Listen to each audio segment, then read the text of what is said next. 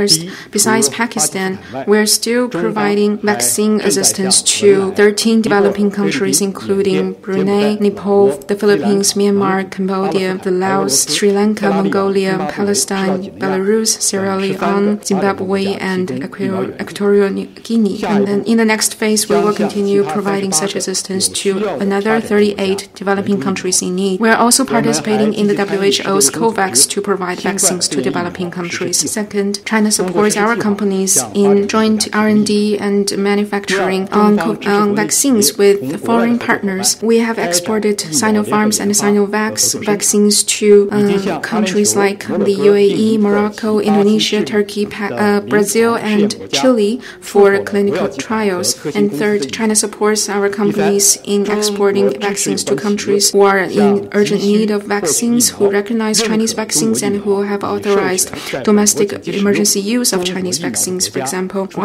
we exported vaccines to Serbia, and they have arrived only recently, and the inauguration has begun. Now more and more countries approved the local use of Chinese vaccines.